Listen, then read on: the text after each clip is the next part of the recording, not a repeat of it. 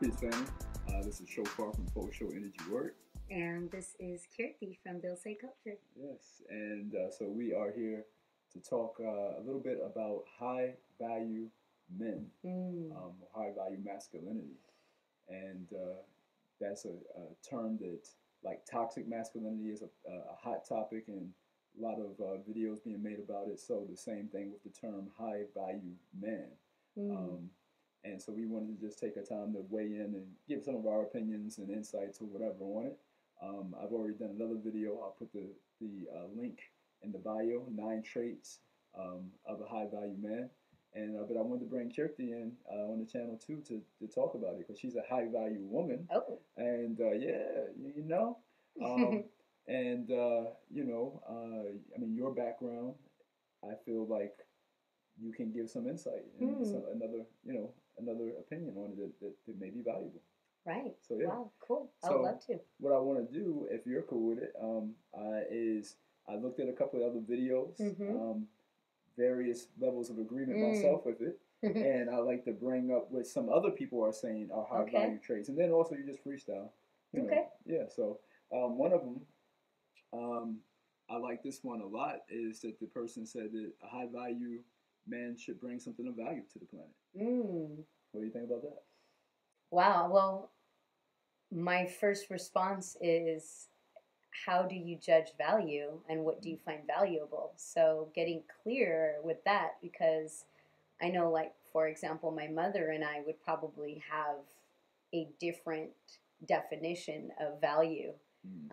Some people really value finances and think that that's a very high value thing. And some folks might value something like service and being of service for those in need. And that in this, system doesn't always get you the most money. So I think you have to know what is your personal value system before you even answer that question. But for me, that steps to this whole idea of the 7th chakra. And I feel that the 7th chakra, the Sahasrara chakra, really, what's beautiful about it is it's, you know what you're good at, you understand your purpose for anything that's going on.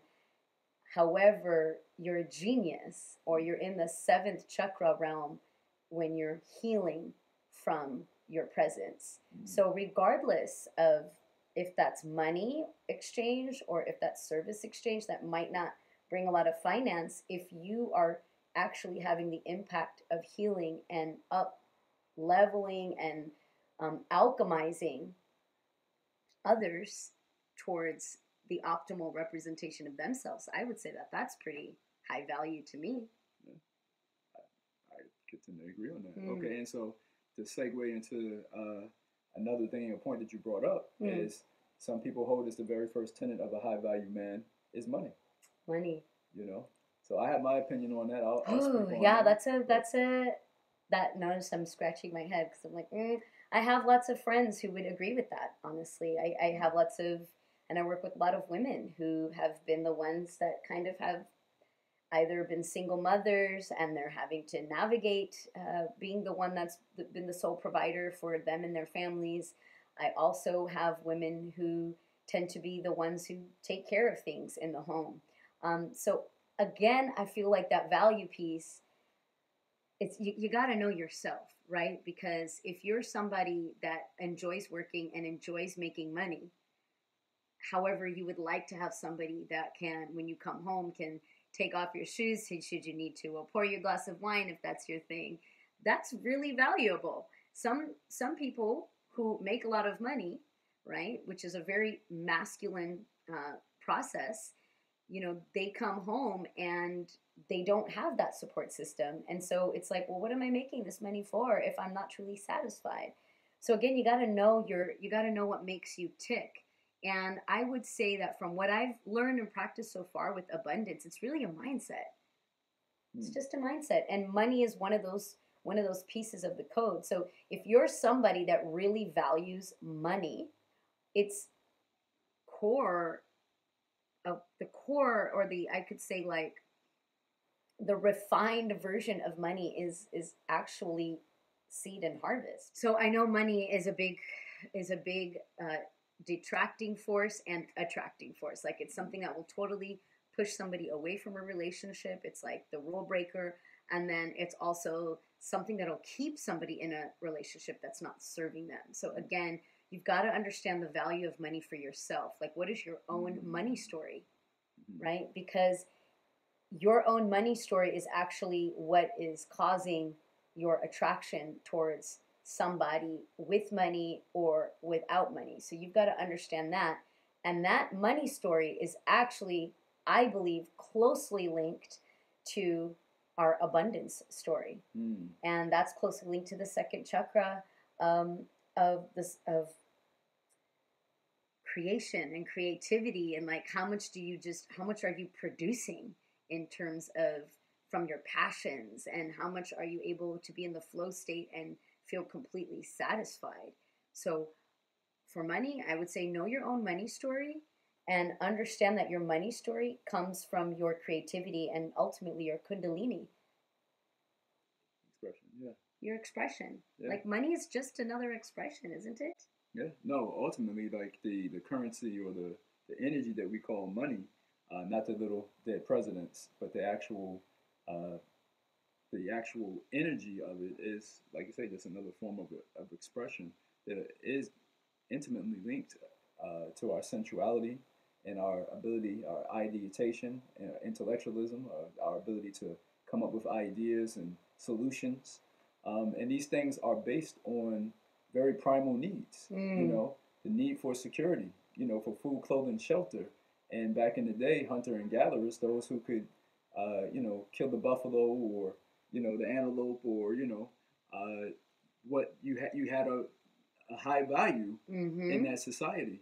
And then, you know, but the thing is that what happens is that it gets skewed. They talked about this a little bit in the documentary I Am. He said that, you know, it's like if we're out in the woods naked and cold and hungry, you know, food, clothing, and shelter might help us be more happy.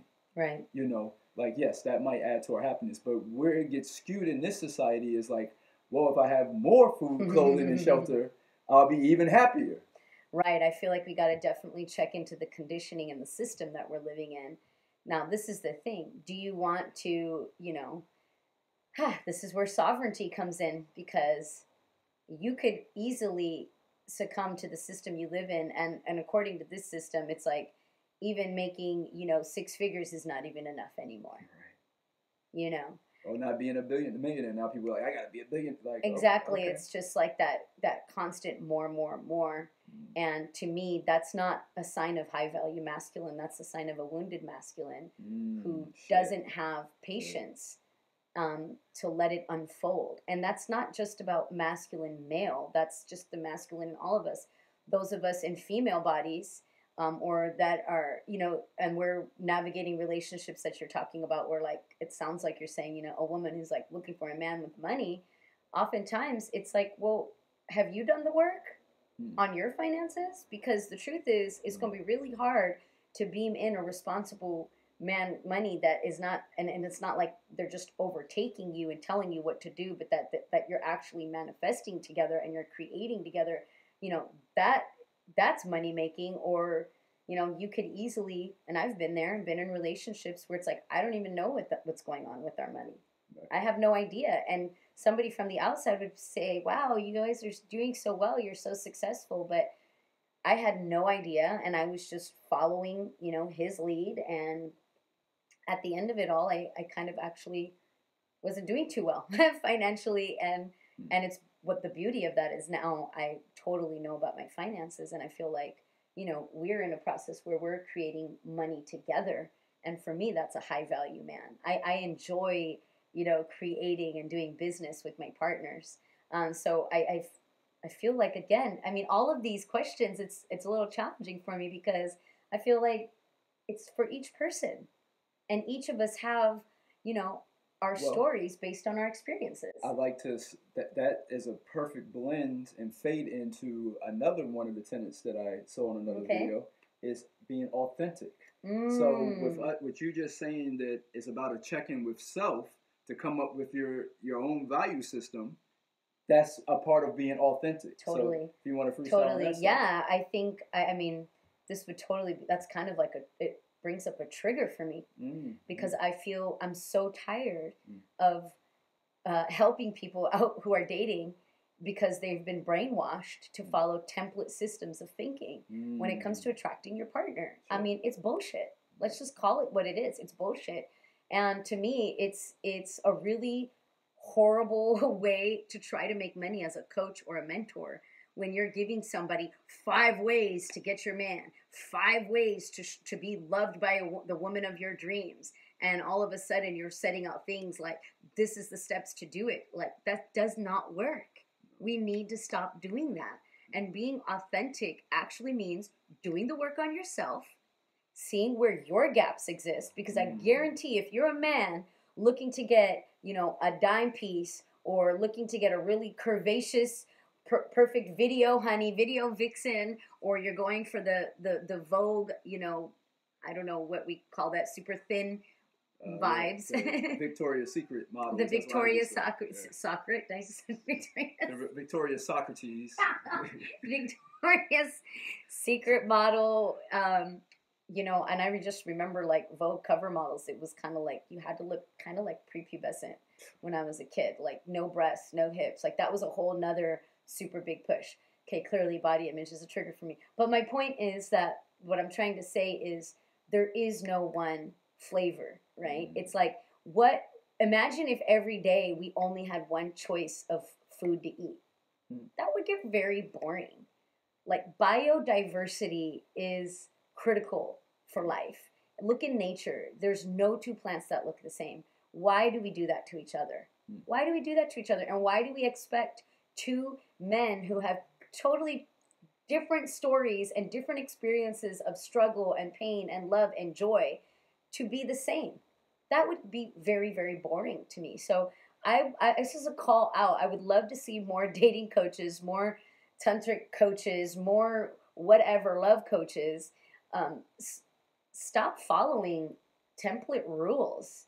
It's like if we had a template to make love and you had to make love the same way, by the way, which I've totally been in one of those relationships, it gets very boring.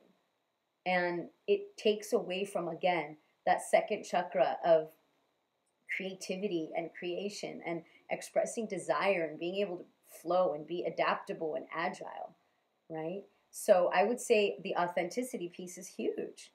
And the moment we start judging each other, whether we're judging other women or whether we're judging the men, man, as soon as we start judging each other and saying that you're not high value, what changes that from the fucking slave system and putting someone up on a block and judging whether they are worthy of being a slave to you? I mean, no, that to me just sounds horrific.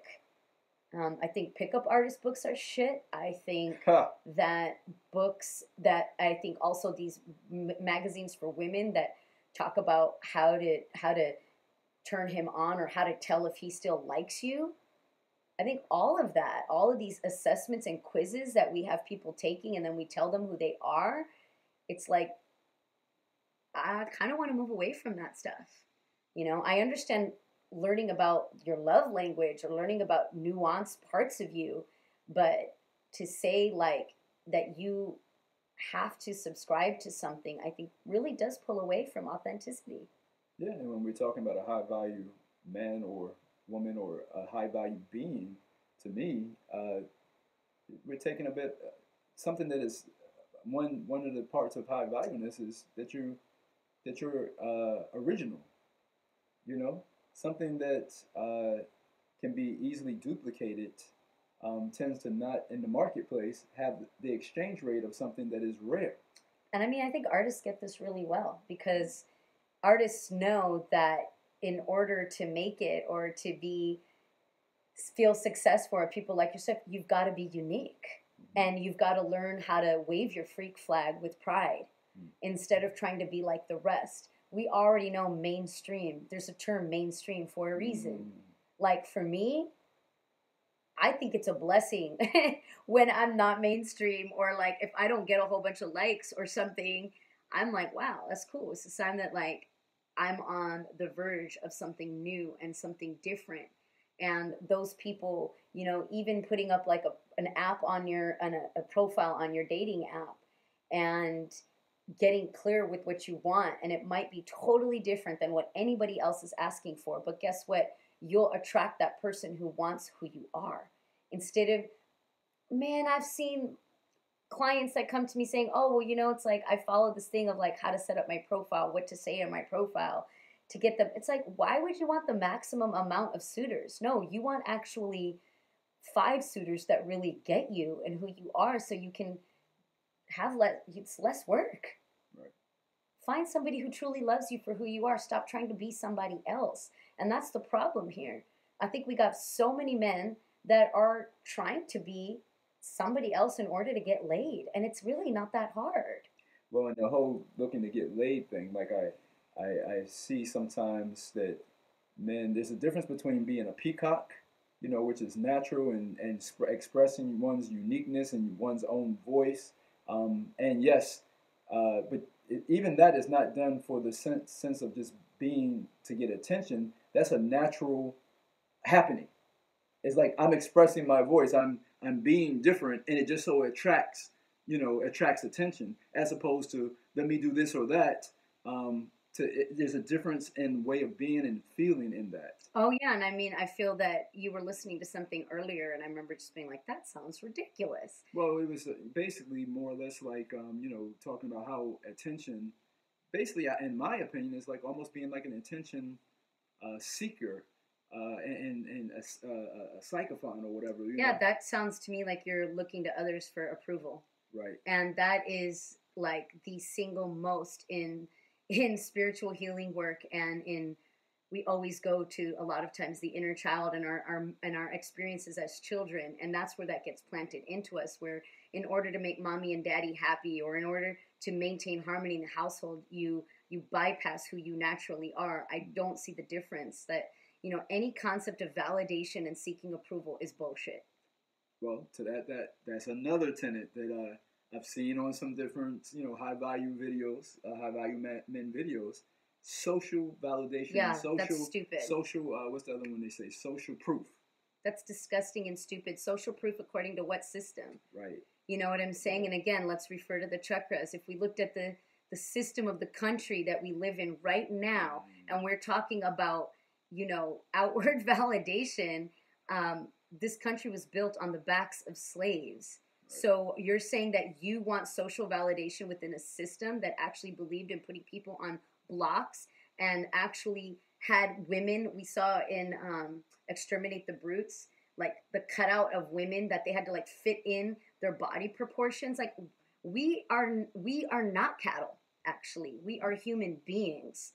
And so if you're looking to get social validation within a system that actually historically views your people as shit, I will light a candle for you in my altar, because that to me sounds very twisted.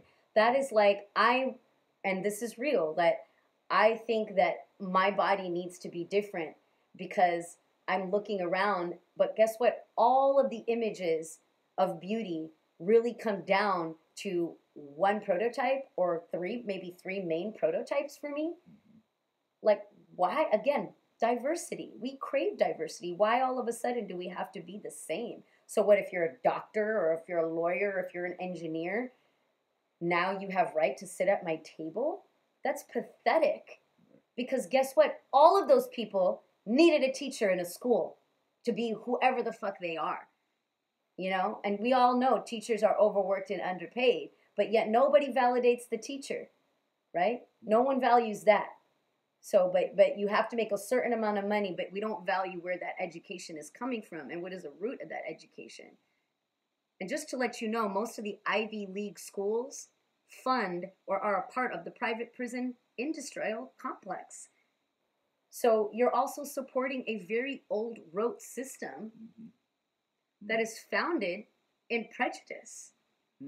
That's not founded in equality and love and acceptance for all. Right. Very good point. So for me, and that rings true because I come from a culture that's very much based on that. And you know, it's unfortunate to me. I come from a culture where, you know, arranged marriages and conversations between families, I'm not knocking them because I've seen plenty of successful, beautiful arranged marriages.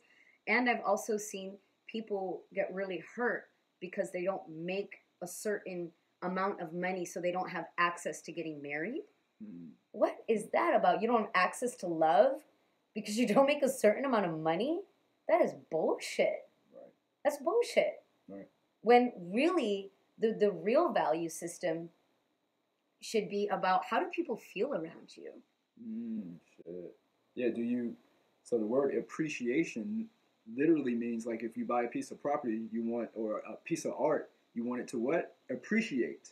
You know, so if people are around you and you are a person who appreciates them, you know, you're actually help bringing their value up as well, because you're actually seeing the good in them, the God in them, and thus raising them and everything. That's right. And that has nothing to, but we don't really see the good in the dollar bill said in God we trust, and in God we trust, but in what God are we talking? Because if we see the God that is innate in a being, then we are going to, just by even simply looking at them, we're going to appreciate. With this high value system, high value man system, and high value woman system that a lot of people are talking about and subscribing to right now, it is actually depreciating us. Yeah, it makes me really think of it. I keep coming up with this like meat metaphor, like how you have grade A meat, and like you get stamped with it, like that is we're not that. No, we're not that. You know. And the thing about that system that you're talking about, even the fucking cattle is valuable and has a life. You know, and I talked about that in the other video. Again, I'll put the link in there. 9 traits of a high value man. One of the traits I talked about, Kirti, in that video is that a high value man or high value masculinity values life. I love that, and that means that they've done the work. They've done the work with their feminine energies. If you can value life, then you ultimately, you know, value your feminine energy. And that means you're not going to really have that many issues with meeting women. It's a natural happening, right? You're just not going to have those issues because if you've done the work around your own feminine wounding, and I think most men just don't even like to consider or think about the fact, and that's because the system we live in that, you know, doesn't allow men to be more emotional or to have those feminine qualities of healing presence. But instead, it's more of, you know, this, what I was hearing you listen to this morning, and these pickup artist books, and sometimes, you know, even just working with men. And it just seems very much like follow these steps or you're doing this wrong, instead of looking at why. Like, why did I attract this into my life to teach me what about myself and what actually really wants to be. I would love to talk to any man that actually only wants to be valued for his money and not who he is. Find me any human being on this planet who only wants to be valued for the amount of money they make and not for the person and the quality of their personality. Damn. It's not existent. And if you meet someone and you're like, oh yeah, this person, really? Tell me. Because I know a lot of rich people who are very lonely. I know a lot of people with big homes, and they're empty. Because to make that money, they've had to sacrifice. In this system, to make a certain amount of money, you are required to sacrifice a certain amount of your emotional capacity and capability. That is nothing wrong with men or women. There's something wrong with the system we live within that we have all co-created together. So, you know, this isn't even shitting on these other videos of high value men and all of that stuff. It's really more about, wow, look at what we've created. Look at what we're also creating here. And that actually is a sign to me that the equal and opposite's also occurring. That means that we are also doing the work where we are showing that, like, men and women, and let's even start to really buck the system, all people who want to love and be loved. So binary and non-binary, you know, deserve to be seen and heard. We all have different opinions. We all deserve to be seen and heard. And then you get to decide what resonates with you, make a choice, make it right, and live your life. And if something triggers you, go back and do the work of like, oh, why does that trigger me that this is happening?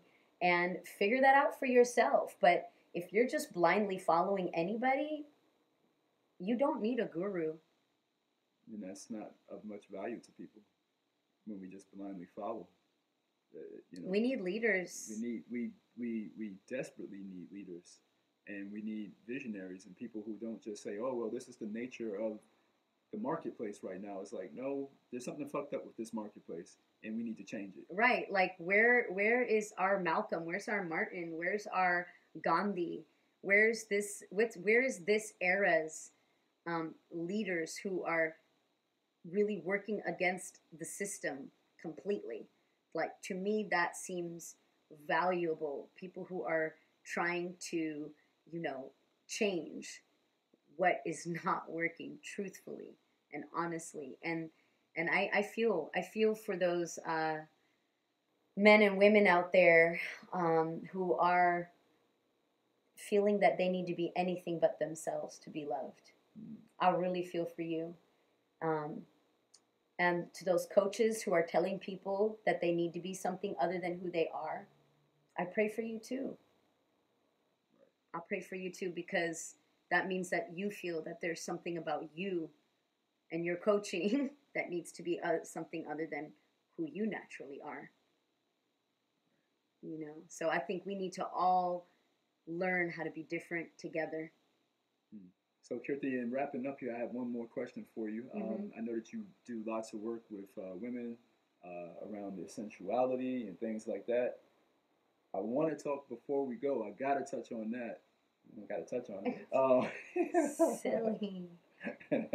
We got to touch on the sensuality and where, because I mean, you see women come to you both in relationships and single who lack sensuality either in themselves or in their relationships. Okay. And you see the when they don't have it, you see when they do, and the difference in it and everything.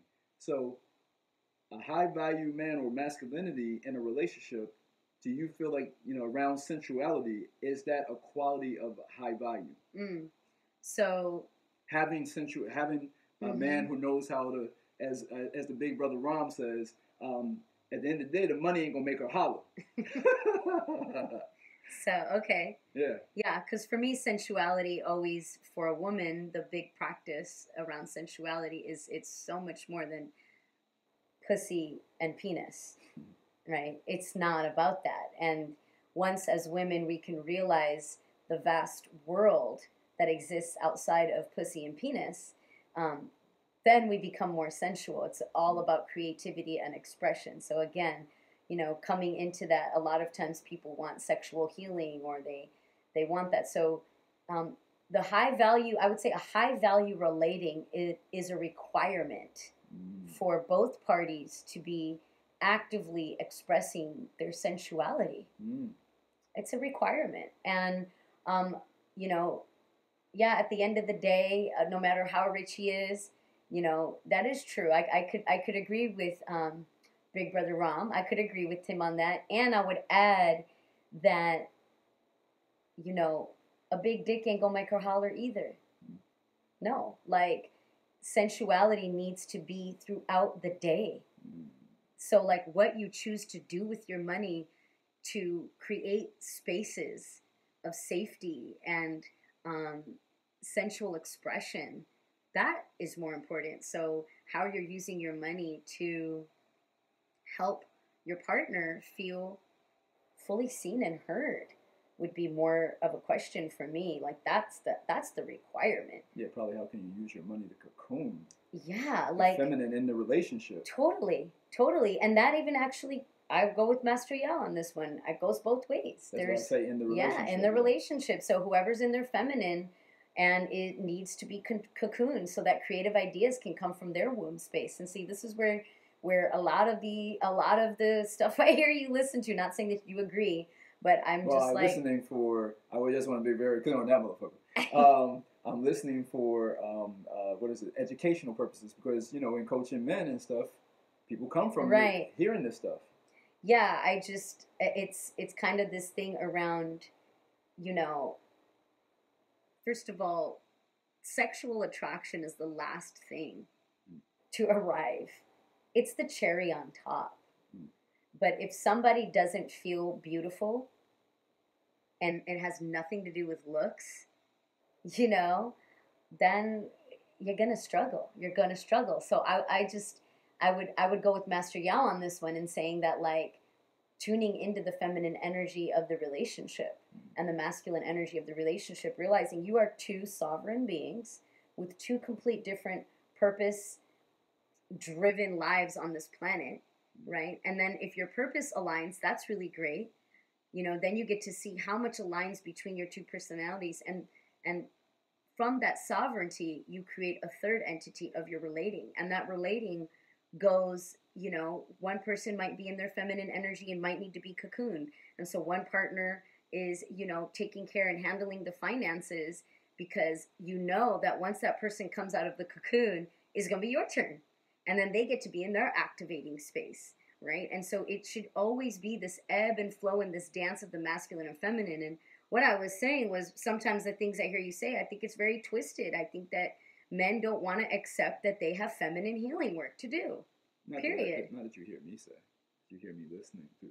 Let's hear you listening. I'm sorry, yo. I just don't want y'all thinking I say that shit because I do not agree with it. No, and in fact, if anything, you know, we have really good conversations out of that, and we get to like practice venting with each other over it and things like that. However, I think that, you know, we've got a lot of fake tantra practitioners out there. Tantra. Yeah, we've got a lot of fake tantra practitioners out there, and it's my duty to reclaim the lineage, and we need to all accept that we have feminine and masculine energies in us.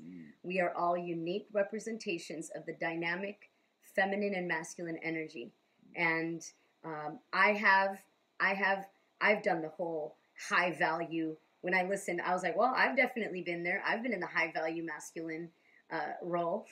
I've done that.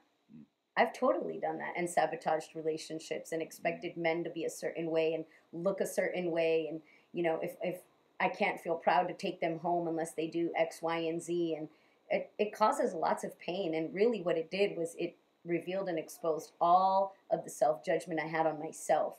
And so what did I do? I continuously attracted men who needed lots of training. Not until I got into the place, because I needed to prove men are dogs. Guess what? I got attracted a lot of dogs that needed training.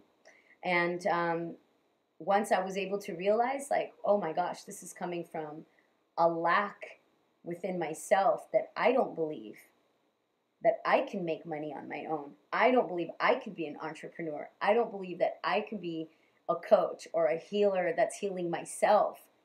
That's why I keep attracting those who don't believe as well. So I had to do the work on myself to believe that I am beautiful, and I'm still doing that work, and that I am worthy, and that I am successful. And then I believed in somebody like you. We are thriving together.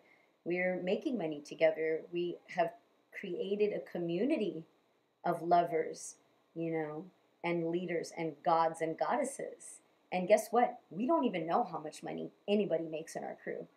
We don't care. We don't care. And we actually, you know, even the whole pussy and penis thing, not really a thing. Not really a thing if we can talk about it and we can process about it. I feel like the biggest high value thing we need is communication on this planet. And we need to know how to communicate with our own masculine and feminine energies first. And then we can start talking about communicating with others about this stuff. But again, like true American fashion, we got to go through the fast food line because we can't even go into a restaurant and wait for a meal. We got to even eat and drive. So we're doing the same thing with our sex lives. Stop going through the drive-through. Stop picking up somebody else's book that says that they're going to change your life. Nobody's going to change your life besides you. Well, I think that is a note to close it on. That was, I think, a good ending point. You know, yeah, don't look for someone else to. because it goes back to the Godship thing, and I think sometimes in these high value talks it starts being the other, you know, and rather than like what is my beam and what is it that I'm doing. So I love ending on that note. Mm. Yeah. Yeah. So with that, Kirti, let's tell people how they can get more of you, because I'm sure they want you now. So what do you got going on out there? What's some ways that people can reach you? And well, these days the best way to get a hold of me is to go to my website, and you'll see it here in the video, I'm sure, or in the notes. Yeah. And yeah, just connect with me. That's the best ways. Sign up there, and we can work it out. Cool. And DilSayCulture.com. And yeah. I'll put, like she said, I'll put that in the notes here. And again, I'm Shofar from Full Show Energy Work, and we do coaching for couples and singles. I have a book, Soul Sacred Orgasmic Living, that goes into some of the sacred sensuality that we talked about. And we actually do workshops and webinars as well. We actually have a webinar coming up that we're very excited. We're in the process of recording and recording the webinar and the modules. So if any of these things that we talked about, if you're in a situation where you're in a lonely or isolated relationship, or you're wanting to call in something more sacred and, you know, a good intimate relating, reach out to us. And so I'll put my email here as well, and we can send you the link when that webinar is ready. We can send you the link so you can come check it out. And with that, we thank you for coming out and, you know, taking a moment to hear what we had to say, and we appreciate you, family. Keep that SEX in your life. Keep shining. Keep evolving, and do so exponentially. Peace.